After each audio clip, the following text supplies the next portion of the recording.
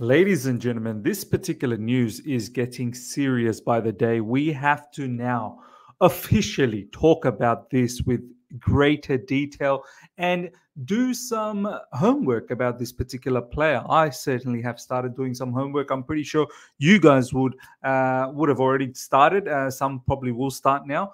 But we do need to start talking about this particular player, Viktor Gyokeres. I hope I've pronounced this right. I'm pretty sure I've butchered it, but it is what it is. So we're definitely going to talk about this. We've got a whole heap of other transfer news as well that we want to touch base on. And also Mauricio Pochettino, I think he's feeling the pressure. He's gone on a bit of a rant in the latest press conference. So we're going to talk about that and how he was asked a couple of really, really tough and good questions from the fans' perspective. And he tried to twinkle around that. So all of that is going to happen on this particular news segment.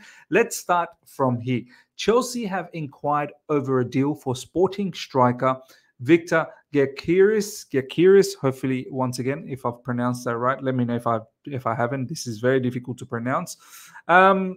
This is a particular striker, as obviously mentioned here, from Sporting Lisbon, and this news has been floating around for the past couple of weeks or so, and we are now somewhat deviating away from Victor Osimhen and Ivan Toney. Ivan Toney, I think, more inclined to go towards Arsenal. Victor Osimhen, I think financially, I'm not really sure how that's actually going to happen. He's getting closer and closer to that contract extension as well with Napoli, with the release clause of 130 million euros. Now, look, we may still very well be able to do that. The new owners, I'm pretty sure, will find fancy ways to accommodate for that finance. This brother as well is not going to come for cheap. But before we get into all of that, what do we know about this guy? What do we know about this guy? So let's actually get to know. All right. So here we go. 25 years old, place of birth Stockholm. So obviously Swedish background. So 25, he's been around. Like, he's not a kid anymore. He's someone you think if Chelsea do get him, the thought is for immediate impact. Right? Contract expires, as you can see over here, ladies and gentlemen, 30th June 2028. So he does have quite a bit of time left with Sporting Lisbon. And I think this is probably why he's worth the kind of money that they're saying. It's somewhere around 100 million in release clause. This is what he's been doing this season. 13 matches. This is what Yunus has been banging on about in the last few videos, is that this particular brother, Viktor Gyokeres, has played only 13 matches in top flight. So prior to that, we'll have a look as to what he's done. So 13 matches in top flight, 10 goals, 5 assists, which is pretty good. Overall, this season, 17 goals, 8 assists, and 1,582 minutes played. So all in the Portuguese league, as you can see over here. Look, for me, the Portuguese league, I did the members call-in earlier today. If you guys have missed it, there was some fantastic conversations about many different topics. One of them was this particular brother. And someone mentioned in the panel that when was the last time a striker from the Portuguese league has actually done well in the Premier League? I couldn't think of one. Let me know in the comment section if you guys can remember a striker that has done well. So 13 games played in the top flight so far. So what has he done before that? Let's have a look. 22-23. He was playing in the Championship, ladies and gentlemen, and he was playing for Coventry, and he's played 46 matches there, 21 goals, 10 assists. So quite an impressive number that he conjured up last season in the Championship. And look, I don't disregard the Championship, if I'm being absolutely honest. I think Championship is quite a strong league, but then again, it's not in the top division, and he was playing for Coventry, so absolutely killed it for Coventry. Plethora of goals, and seems like someone who's quite capable of producing assists as well. So that was last season. What did he do the season before that? Let's really get to know this particular player. The season before that, he was also in Coventry, 45 matches played, 17 goals, 5 assists. Overall, 47 matches played, 18 goals, 5 assists. So strong.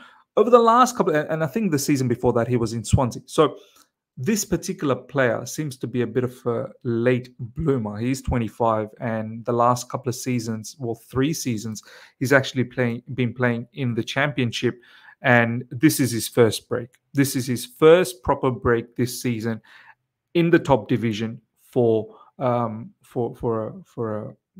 somewhat of a well-known league, which is the Portuguese league. It's not one of the top leagues out there, but it still holds quite a lot of value. I'm more excited when I see midfielders coming from the Portuguese league because midfielders generally do well. So overall, ladies and gentlemen, you can see Viktor Gyokeres.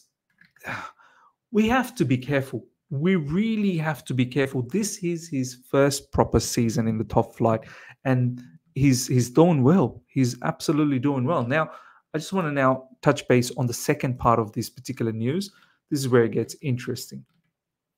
Sporting are again reluctant to sell their star forward and have demanded interested clubs pay his full £87 million, 100 million release clause. So we have to assess this situation. Last 3 seasons, especially the last 2 seasons, he's been playing for Coventry in the Championship, absolutely ripping it apart, scoring goals, assisting as well. This is his first proper season in the top flight, 13 matches played, has banged in quite a lot of goals, and all of a sudden this brother is now worth 87 million. That's his release clause. This is the type of business I don't want Chelsea to do now, because we don't know. We don't have enough knowledge about this player at the top flight. At Championship, yeah, he's killed it. He's absolutely killed it. But the Premier League is a different beast. Absolutely different beast. When you're spending 87 million, you expect the player to come in and hit the ground running immediately. We don't have the luxury to look at more potentials. For me, this brother, he's better off staying at Sporting Lisbon for at least another season, minimum, if not 2, and keep banging in the goals, not just in the Portuguese league, but in the Champions League. I'm pretty sure Sporting Lisbon will continue making in the Champions League and score important goals in the Championship in the biggest, in the biggest stage in terms of European football. So for me, I feel like Chelsea are probably going this way, because I'm not sure whether Ivan Toney and Victor Osimhen are actually going to happen. Chelsea are probably looking at this. And on top of that, ladies and gentlemen, remember this. Chelsea were very keen on purchasing Sporting Lisbon. So I don't know whether this is one of those sweeteners, sweetening up that situation of Chelsea potentially wanting to buy Sporting Lisbon or wanting to have a majority shareholders. And this is something that Chelsea wants to do, reward Sporting by paying this level of money and show them that, the owners are very interested to invest on Sporting Lisbon. So I don't know whether this is one of them. And there's another player that we're linked with from Sporting as well. But ladies and gentlemen, let me know your thoughts. Are we in a position to do a transaction like this again?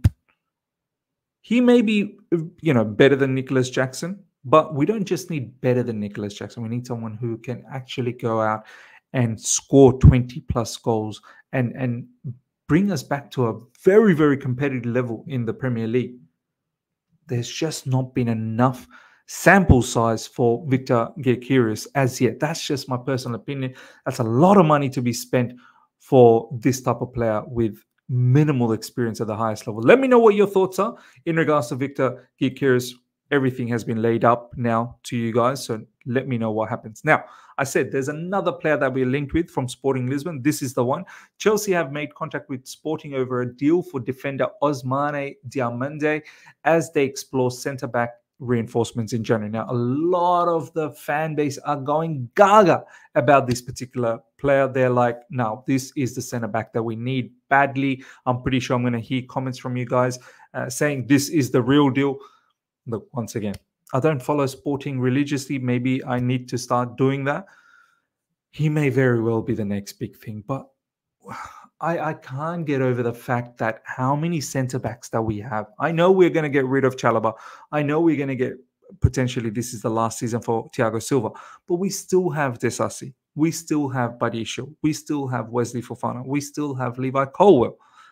who I honestly don't think is a left back. I know he's getting utilized as a left back, and whether we purchase fullbacks down the track, that's a different conversation. There was a news, actually, I'm going to try and bring that up very, very soon. There was a news that was floating around that Chelsea are looking for 5 more signings. I'm going to get to that very soon. Sporting have knocked back an initial inquiry from Blues for Diamande, insisting they will only sell him for his full 69 million. Like, what's going on, man, with these release clause? Sporting are killing us with these release clauses, man. Gyokeres, 100 million euros, 89 million pounds, 69 million for Diamande. Like, I don't know. Like, are these players absolutely worth it for this level of money? And on top of who we already have. The particular news that I wanted to showcase to you guys, let's have a look. Santi Ayuna, I think. That's his name. Yeah, this is the guy. He's put out a tweet yesterday saying that Chelsea are interested in 5 players. Look at this. Look at these, ladies and gentlemen. Chelsea are aiming to strengthen in 5 positions in January. That's too excessive for me. We need to be very careful. We've spent so much and we're looking to do more damage. 5 players is way too much. In the January, honestly, if we can add a striker, but I'm not sure about Gyokeres as yet. But if it was, someone like a Tony or Viktor Osimhen, no problems. I think it's a bit far-fetched. Probably not going to be able to add them in January. But besides that, if we're not being able to do that, then I say forget it. Forget doing any sort of business. If you want to add maybe a winger, goal-scoring winger, no problems. But to add a right back, left back, centre back, winger, striker, all wanted in January, that's mad. I get it. There is a conversation that we need to have in the fullback position. There is. Reece James is going to be unavailable for a little while. Malo Gusto is the out-and-out right back now. There are some times where Desasi, deputizes that position because Malo Gusto could be injured. On the left side, genuinely there's an issue, but Pochettino seems to be rating Levi Colwill on that left side. Cucurella is now injured for a little bit. Ben Chilwell is slowly coming back. Martin is not being offered. So right back, left back, it's not a necessity right now, in my opinion, but it's a conversation maybe we need to have down the track in the summer. Centre back for me is just excessive. Way too excessive right now. We need to assess what happens down the track in the summer. Winger and a striker, that's something I can agree with. I think a winger, I know a lot of people say, Miz, we've got a plethora of wingers, but I feel like players like Noni Madueke, who we're going to touch base on as well, I don't think they're up to the standard, if I'm being absolutely honest. I don't think they're up to the standards. I know Nkunku's back. I'd rather have him playing as a number 10 as opposed to being a winger. Sterling, Cole Palmer, Mudryk, they're the out-and-out wingers. Look, we could do without it, but if we were to add someone just to help us push for better positions, get as close to the European positions, maybe a winger is what I would probably invest in and get rid of some of the wingers. Get rid of maybe Amanda Broya, get rid of perhaps Noni Madueke, and make a room for someone like a new winger. I don't know who it may be, but certainly a new winger is something that I could potentially entertain. And down the track, we don't know what the future holds for Raheem Sterling and so on and so forth. I like Sterling, but he's another one who's very inconsistent. And, he's, in terms of his age, doesn't fit the project, right? So that's another thing to consider. I don't agree with it, but that's something that, that could happen. So this is why I could entertain a winger. Now, next up, ladies and gentlemen, Mauricio Pochettino on Noni Madueke. Noni is in a position where there's massive competition, too many players. He needs to compete and raise his level. And this is what we've all been saying in recent times. People have been crying, why doesn't Noni Madueke play enough? Why doesn't Poch doesn't he's not being fair? It's injustice that Noni Madueke. Look, the bottom line is, why we need to question why doesn't he start? And there must be certain reasons in the training ground where Poch just doesn't feel that he's competing at the same level as the ones that are playing. Now we can complain and sit here and go, oh, look at Mudryk, look at Sterling, look how woeful at times they've been. But maybe Noni Madueke is training is probably not at the same level as those guys. Maybe he just doesn't train well enough. I know, not everyone trains well. We could still give him opportunity, but at the same time, Noni Madueke has been injured as well. So, and there could also be the possibility that Pochettino just doesn't rate Noni Madueke. So for me, look, this is quite clear cut. Pochettino has come out openly and said that he's got to raise his level. He's got to raise his level, or else he's not going to find any match time. Now, Mauricio Pochettino, ladies and gentlemen, has gone on a bit of a rant. Let's have a list. Let's have a look at the comments that was provided in the press conference in regards to, they were asking why hasn't Nkunku started, or when's Lavia coming back, and this, that, the other.